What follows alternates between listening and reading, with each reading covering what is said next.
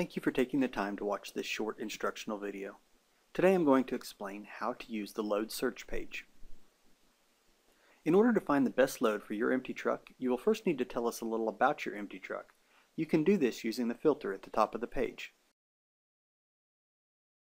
The first field in the filter is Origin City.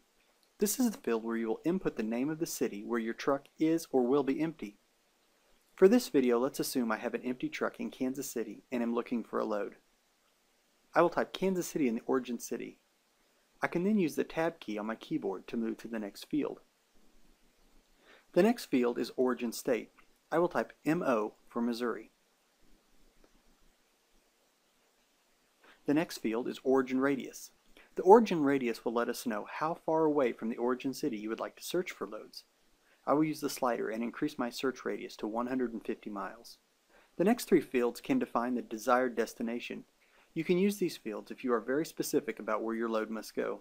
For this example, I will leave these fields blank so that I can see all of the loads available in and around Kansas City. Now that I have entered a city, state, and set a search radius, I can move to the load type field. You can see that the default is all trailer types. I'm pulling a van trailer, so I will go ahead and open this menu and select van. This will exclude all other trailer types from my search.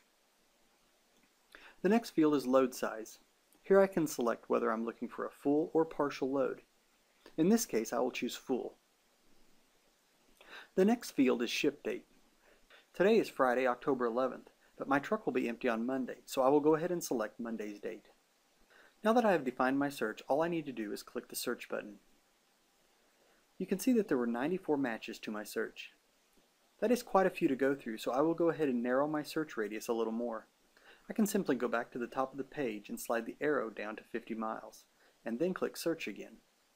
Now you can see I have 28 matches. Now I am ready to look at the matches to find a load. As I scroll down through the load, you will notice that the color of the load changes as my mouse moves over it. If I stop on a load for more than a few moments, the load will expand and give me additional options. In this case, I am looking at a load from Kansas City, Kansas to Houston, Texas. In addition to the origin destination and trailer type of this load, you can see that I also have access to the credit score, as well as deadhead and trip miles. For this load, the credit score is 97. If I click the credit score, a full credit report will be loaded into another window. You can see that this load has a deadhead distance of 31 miles, and the loaded miles for this trip are 796. I have several tools that will help me to sort and track the loads that I have looked at or called about. Let's assume that I'm not interested in this load for some reason. I can click Hide Load, then I choose the reason for hiding the load and click Save. This will cause this load to be grayed out on this and all future searches I perform.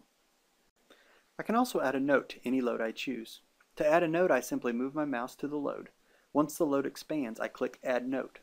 You can see that the subject of the note is pre-filled with the origin, destination, and the company name of the broker or shipper.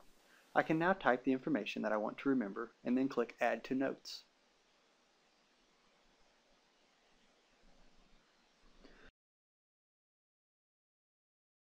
Once I have decided on a load I would like to haul, I can use the round trip button to automatically do a search for loads that will return me to my current location after I deliver this load. For this example, the load I am looking at is Kansas City, Kansas to Dubuque, Iowa. If I click the round trip button, a reverse search will be loaded that shows all of the loads from Dubuque, Iowa back to Kansas City. This search is loaded into a new window and won't disturb your current list of results. When I am done viewing the round trip results, I can close the window and continue viewing my original search results. I hope this video has helped you to understand how you can use the load search page to make your business operate more efficiently. Thank you for watching, and thank you for using Direct Freight Services.